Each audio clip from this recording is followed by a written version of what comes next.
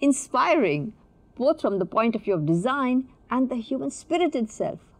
Perhaps we could look at this as an aspect of design thinking that aims to make things like products and services and spaces more accessible to more people.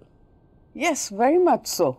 Such initiatives go beyond special needs groups and they serve society as a whole. So coming back to the chair as an object that we have in our midst for centuries, we discover that through the ages, people have simply kept modifying the fundamental idea.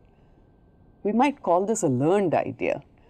We have learned the basic idea of the chair, a seat and legs, and then based on need, function and context, we have designed a variety of chairs including the wheelchair. So some things are based on ideas that humans learn and learn to modify.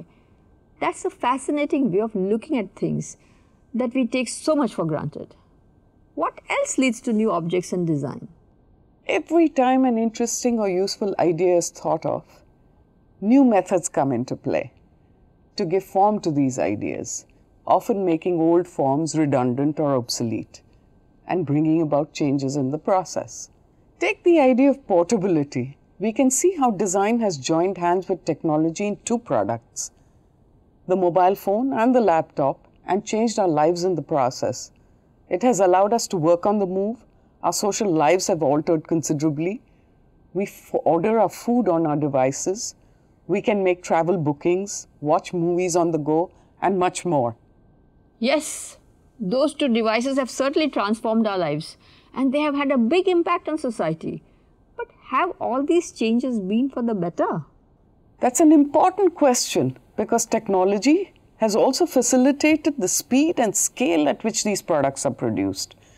There are many issues: pollution, depletion of resources, power consumption, and products becoming obsolete. Older models rapidly get replaced, which creates hazardous waste in huge quantities. We might even say that sometimes new products create unwarranted needs. Overconsumption and overproduction both have negative impacts. So the designer who designs for society must also think carefully about long-term consequences and design things that help to sustain society rather than nudge us towards self-destruction. That's right.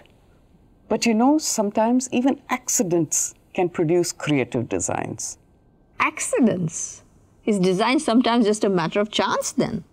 Well, chance may play a role, but I don't think it's enough.